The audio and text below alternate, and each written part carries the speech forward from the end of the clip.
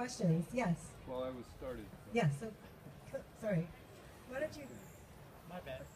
I think the most surprising thing I heard today was that only 7% of the population has heard of the United Nations Declaration. Right. The comment was the surprise that only 7% of the U.S. population knows about it. And this... Of the United Nations. No, of this declaration. Of the declaration. These declarations. I think that, you know, what's interesting from what I have learned as I've studied more about the Declaration, there is, and I'll be happy to give out if some of you want to see the newsletter. I have the pleasure of hearing Diane Anderson. She wrote the book Eyes Off the Prize. And it was about the drafting of the UDHR. And actually, Martin Luther King was a big proponent of furthering the principles of it. The NAACP played an active role in its drafting, and the reason behind that was it was seen as a mechanism to stop discrimination in the United States.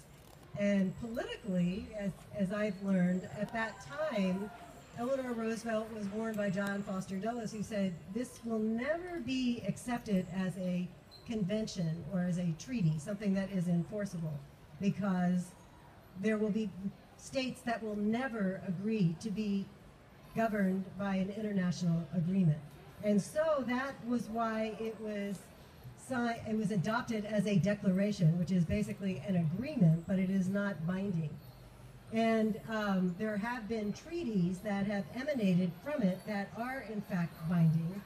And the United States has signed some of those treaties, but has not signed others. Like, for instance, there is the Convention to End Discrimination Against All Women.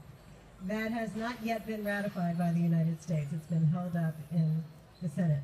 The Convention to End Discrimination Against the Child has also not been signed by the United States. However, so I think there's been a controversy since its drafting about the United Nations as being seen as an international body trying to govern the U.S. as opposed to an international body trying to find a way for everyone in the world to navigate so as to avoid wars and Holocaust. That was its intent.